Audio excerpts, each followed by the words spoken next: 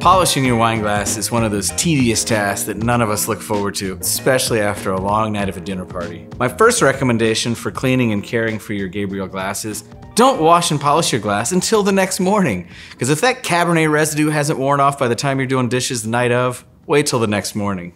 And when you do, fetch your glassware out of the dishwasher, and I can't say this enough, please wash your glasses in the dishwasher.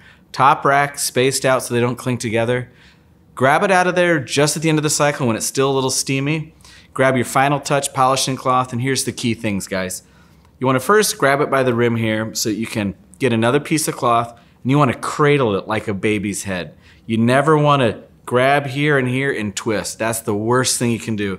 You'll break glasses so fast you won't even know what's happening.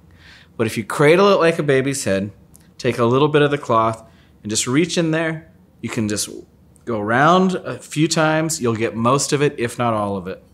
I then like to go to the foot plate where you give that a couple twirls, then the stem. You're really done with the polishing at that point. It's not complicated, it's not difficult. Just be a little bit gentle and make sure you never grab from the top and the bottom and twist in opposite directions.